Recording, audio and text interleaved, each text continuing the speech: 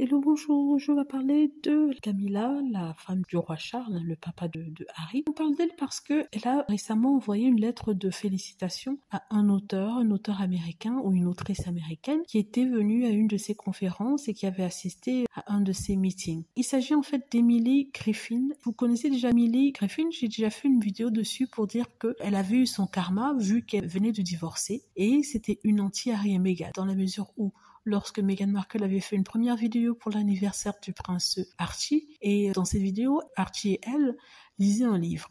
Donc cette femme a pris une capture d'écran et elle a marqué en dessous Meghan Markle est fausse et n'est pas naturelle du tout. Donc ce qui a quand même créé un petit scandale parce qu'on s'étonnait de voir qu'une femme pouvait être aussi critique contre une autre femme et son bébé. Donc elle avait dû s'excuser. Et j'avais aussi fait de la vidéo dernièrement pour dire que voilà, elle a divorcé. Elle qui souhaitait le divorce de Meghan Markle était méchante, c'est ça qui lui est arrivé.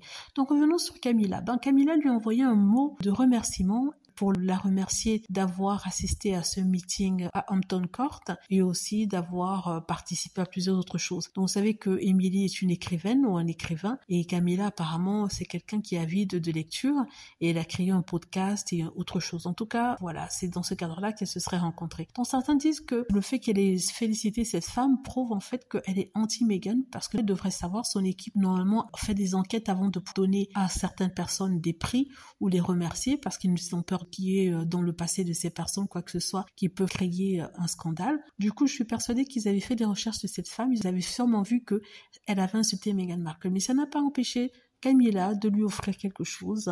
Camilla ici prouve qu'elle n'est pas sympathique et qu'elle n'aimait pas Meghan vu qu'elle félicite toujours les gens qui ont été assez méchants et toxiques envers elle. Il y a Emily Griffin et aussi Piers Morgan qui avait reçu aussi un mot de Camilla après qu'il ait été viré d'une chaîne de télé. Voilà, dites-moi ce que vous en pensez, j'espère que vous aimez la vidéo. N'hésitez pas à cliquer sur like si c'est le cas, à vous abonner pour plus de vidéos et à cliquer sur la petite cloche afin d'être averti lorsque je poste une nouvelle vidéo. Merci.